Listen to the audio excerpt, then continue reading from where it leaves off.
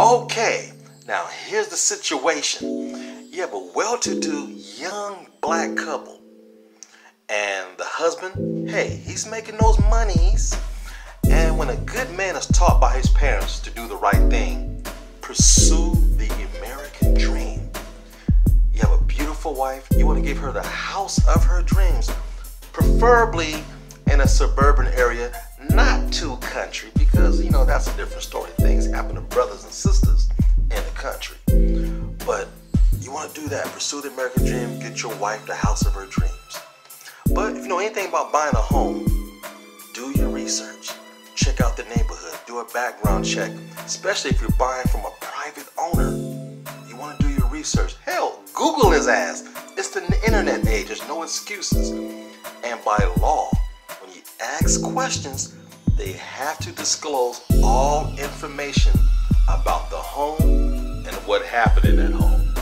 With that said, hey, let's get ready for the review.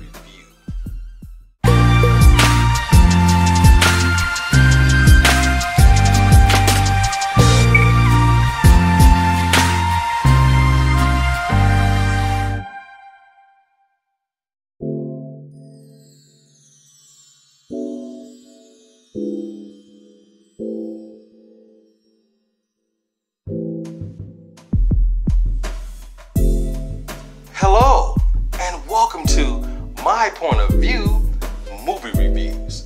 Now, today's review is for the new movie, which is a thriller/drama, The Intruder. Now, this movie is directed by Deon Taylor. Now, here's a few tidbits about the director. He lives right here in my town of Sacramento, California. And as a matter of fact, one of my best friends, his little brother, him and Deon went to school together at Florence High School, which is right around the corner from my house. So I'm rooting for this brother to be a great director and make it big in Hollywood. Now, last year, his film Traffic, I loved it. It was really, really good, and it was filmed right here in Sacramento and down the street in Placerville, California. Now, you know the premise of this movie? I already covered that. Now, this movie stars Quaid, Meagan Good, and Michael Ealy. What I learned to take away from this film, if you don't take it serious, it's much more enjoyable. The minute you try to put common sense and this movie together, you're gonna tear it apart. So there's sometimes you need to be a critic when you're watching a film, or you need to be a moviegoer when you're watching a film. If you want to see this movie, go as a moviegoer and leave all common sense and sensibility at home, and you will really enjoy this film. The people on film are absolutely beautiful and gorgeous, great to look at. The setup is nice. The suspense is nice. Some of the decisions made in this film are some of the worst decisions ever made. A fellow YouTuber said this film should be called She's Dumb as Hell. I have to agree with him, but hey, you know, it's cinema, it's film, it's made for our entertainment. And, you know, for a fun night out at the movies with a date or a matinee by yourself or with a friend, this movie is salvageable, and I had a good time. Now, from a director standpoint, it's directed beautifully, edited really well, it's shot nicely, the cinematography is good. Those things are done well. They had a great screenwriter, but some of the decisions made either by the director or by the producer, I'm not sure what happened, just a lot of the decisions made by the married couple didn't make sense. Now, you fell in love with the couple, you invested in their relationship, so it was very believable. It's just when the events started happening, you know, my ass would have picked up the phone and called the cops a long time ago.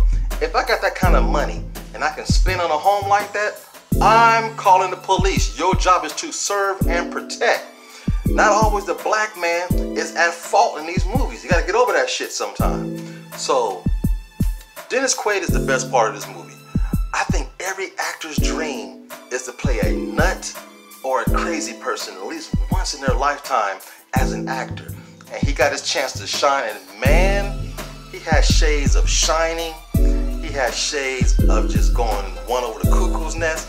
He played a good antagonist, and his facial expressions, I didn't know he could make faces like that.